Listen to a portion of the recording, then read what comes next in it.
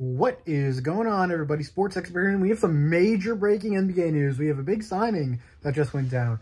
Kentavious Caldwell-Pope, who spent the last couple seasons with the Denver Nuggets, was a huge piece to that title-winning team in 2022-2023. He is leaving the Denver Nuggets. So they lost Bruce Brown last year to the Indiana Pacers, and he was rerouted to Toronto.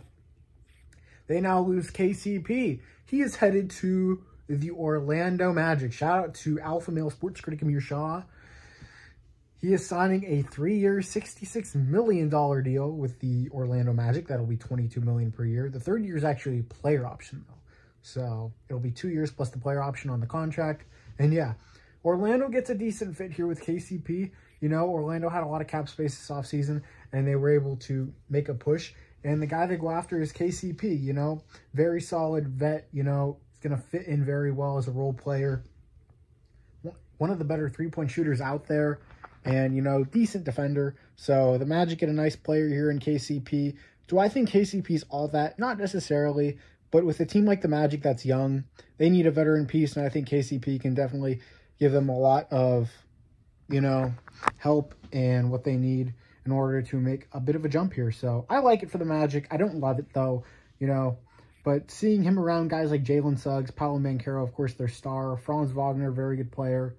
So Jonathan Isaac, if he's still around, you know, that's a solid core right there for an Orlando Magic team. Don't forget they still have Markelle Fultz and Cole Anthony, two solid guards that are on as well. So looking at it, the Magic have a solid core. Do I think this team can win a title right now? Probably not.